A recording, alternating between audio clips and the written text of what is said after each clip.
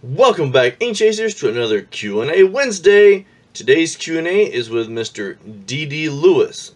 Now, Mr. Lewis was drafted in the 6th round by the Dallas Cowboys in the 1968 draft. He went on to play linebacker for them from 1968 to 1981. He played in 186 games, had 8 interceptions with 97 yards. Now, since I didn't start keeping up with sacks until 1982, I don't have that number for you. He was a 2-time Super Bowl champion on top of all that. So he did fill out and sign the questionnaire. Didn't date it, but it came back on Saturday. So came back this past week. So I'll get right to it. Number 1. What was your favorite stadium you played in? Cotton Bowl. Good answer. Number 2.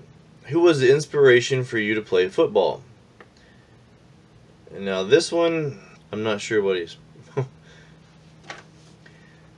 My Neaton? Maybe? Robert E. Lee. I'll let you guys... let me know down below what you think what that is. Number 3. If you did not play football, what would you be doing for a living? God knows. When you were not playing, what would you do in your free time? Golf, yard work, reading. Number 5. What is your favorite book? Now, I think this is Suture. Carmine McCarthy. Number 6. What, if anything, do you collect? Knives, money.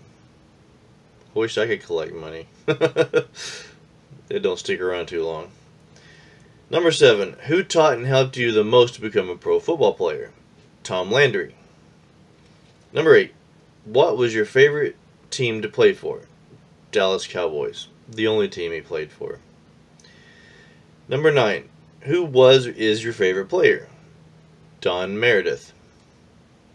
And number 10, what was your most memorable game?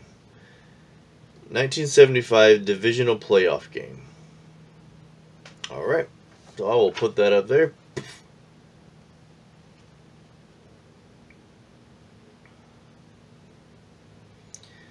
Give you a chance to look at that, and like I said, let me know what you think number 2 was saying. Alright, well, that's our Q&A for today on this Q&A Wednesday. Getting some football returns in, so able to mix those in with the baseball. If I get any of the other celebrities in, I'll mix those in as well, but I haven't been getting too many of those in. Alright, until next Wednesday, like, comment, subscribe. Thanks for watching.